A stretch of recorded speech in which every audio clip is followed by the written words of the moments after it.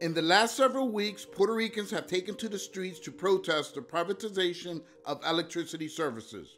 Their main demand is the cancellation of the contract granted to Luma Energy, the company hired to fix Puerto Rico's antiquated power grid.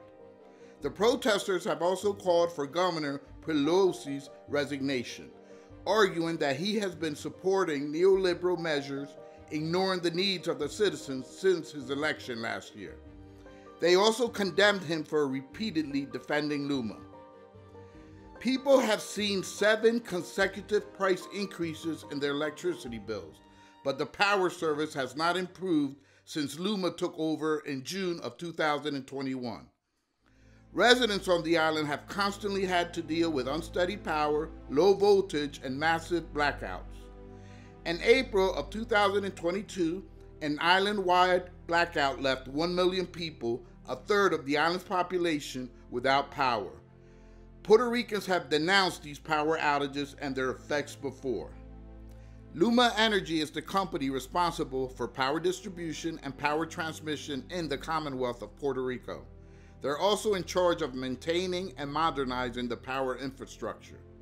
Luma Energy was selected by the Puerto Rico Public-Private Partnership Authority under the auspices of the Financial Oversight and Management Board of Puerto Rico, an oversight board created and forced on the island by the U.S. government. Luma Energy, headquartered in San Juan, was formed by Canadian Utilities Limited and Quanta Services to serve the people of Puerto Rico. The hiring of Luma was to mark a new beginning for the island, a 16-year, $1.5 billion experiment with privatization. Luma was contracted to distribute electricity to 1.5 million customers and make badly needed upgrades to the power grid.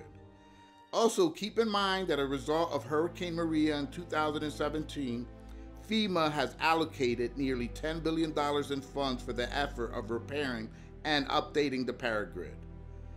In the time that Luma has been in charge, problems have worsened by many measures, including numerous sustained power outages and rate increases that have infuriated customers and lawmakers. Puerto Rico's problems with Luma Energy are also compounded by the fact that its budget is managed by an oversight panel created by Congress in 2016 to rescue the island from a financial crisis created when its government was unable to pay its more than $70 billion debt.